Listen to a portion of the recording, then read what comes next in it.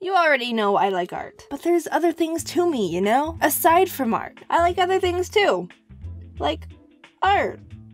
In instrument form. When I was 5 years old, my mom put me in piano lessons. And even though I didn't understand what piano really was at the time, it just became a part of me as I grew up, and I still enjoy it to this day. If you didn't know I play piano, then you must be very new here. Do your research. I literally posted a piano video like, what is it, 6 videos ago?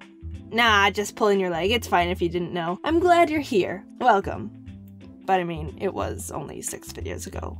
So, I took lessons at this little place down the road. It was quaint and homey, just a really great atmosphere. The owner was this sweet old lady, and she had so much passion for running the place and teaching kids piano. It was great. Until around 8 years later when the place was bought out by another owner. I don't know the exact details, but I'm assuming it was because the place was going downhill a bit and the owner couldn't keep it. So now the little piano place is being run by new people, and they sucked! They literally had no care or respect for the place and only wanted to make money. All the passion was gone, and you could feel the life drain out of the poor place every day. They branched out to other lessons, which doesn't seem bad, but there would be electric guitars playing at the same time as violins, and during my private lessons there would be some kid blasting it on the drums a couple rooms down. Nothing worked. There was no synergy.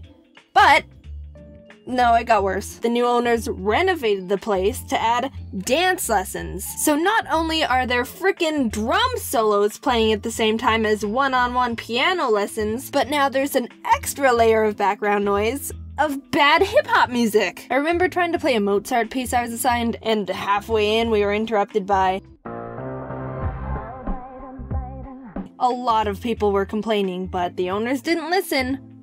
Or care. More variety means more profit, so off with you, peasants! We decided to leave when they added karate classes, so that's how I stopped lessons. To be honest, I already knew the basics of piano and they were kinda just throwing songs at me to learn, and when I got it down, I just move on to the next and totally forget about the previous one. You know, like when you study for a test just to pass and then walk out of class the same day like, nice, now I can forget everything. So I was kind of getting bored of the whole routine anyway. For 2 years, I stopped playing piano. I thought I could only play what teachers told me to and wasn't interested in the majority of what they were giving me. I was tired of the typical classic songs and stuff. Not trying to say classical or any of that style of music is bad. I was just sick of learning them and was overall disinterested. Keep in mind, I was doing it for 8 years. In the summer of my junior year of high school, I remember hearing a Pokemon song and thought, you know, this would be really pretty on the piano. I wonder if people have made it into sheet music. And thus, I was introduced to a whole new world of piano music.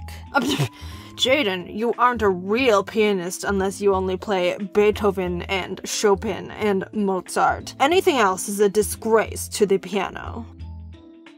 What are you doing? Do you mind if I use this scalpel to just try and make a big incision in your head? What? Why? You seem a bit close-minded. I started downloading a bunch of video game sheet music I was attached to, and I was re-inspired to pick up piano again. Yay, happy ending! Don't give up on your dreams, kids! Sparkles, fireworks! But what you don't know, unless you know me personally, or have been stalking me for the past 14 years of my life, is that I've actually had my fair share of playing a lot of other instruments too. I was a bit of an instrument dolphin, diving into one instrument, dropping it, and diving into a new one, repeat cycle. The United States education system is dumb. I think we all already knew that. Also, shout out to Arizona for being one of the best states in the US for education. Haha! So I don't know about you, but my elementary school forced 3rd graders to take a Suzuki class where you learn how to play the violin. No one liked it except the 3 or 4 kids whose parents already forced them to learn violin before that. The only thing I looked forward to in that class was trying to get the special violin case with the black interior instead of the normal blue. I realize now that was just the school having absolutely no money and buying whatever they could find to have enough violins for the amount of students. But it was special to me, alright? Nothing else to say about my violin experience. I literally don't remember anything else but just wanting to be the first to the only black violin case. Don't turn that into a racial thing. Looking at you, Wall Street Journal. In 4th grade, they let us choose if we wanted to stick with the violin or switch to a viola, cello, or bass. I chose the cello. Nothing else to that story either. I just played the cello for a year and then dropped it. There was this one girl in class who was literally the smallest out of everyone. Insert easy typical short joke. She chose the bass. The thing was freaking 2 times the size of her, height and weight-wise. It was almost torture watching the poor girl haul this obnoxiously large instrument to class every week. So that's how the Egyptians built the pyramids. The school also forced us to learn the recorder. That was a nightmare. All I remember about those days were... guitar! Dudes, calm down with the instruments. What are you trying to do?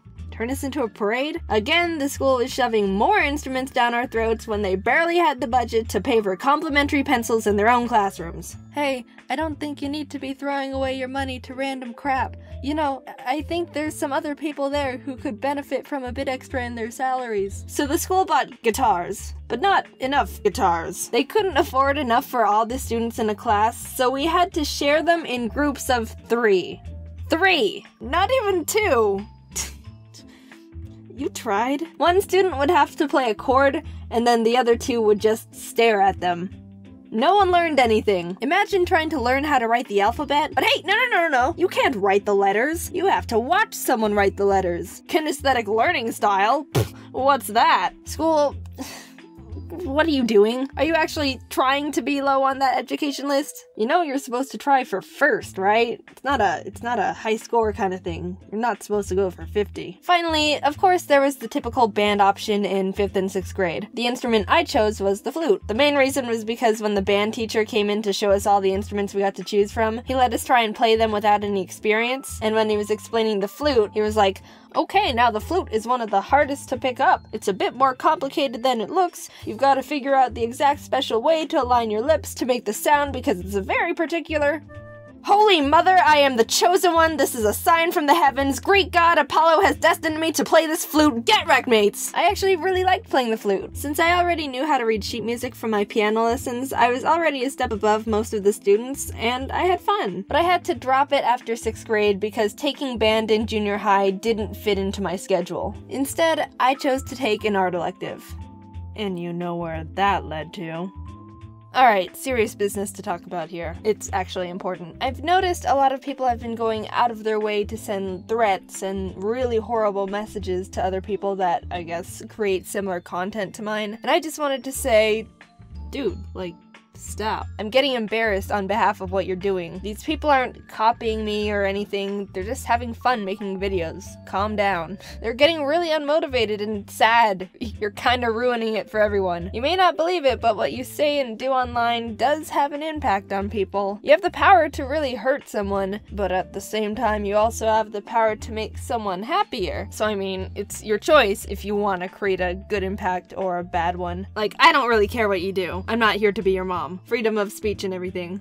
But, I don't know. Stop comparing everyone to each other. Just let them do their thing. They're not pretending to be me or anything. There's a difference between taking inspiration and straight up copying. Think about it. If everyone was copying each other, then there would only be like a few channels on YouTube. Only one animation channel, only one gaming channel, only one vlog channel, etc. Everyone else is a copy in your eyes, right? What makes channels different are the personalities behind them. Content can be similar, but everyone's so unique identity and charisma wise that every channel is kind of in their own category. Just everyone chill, okay?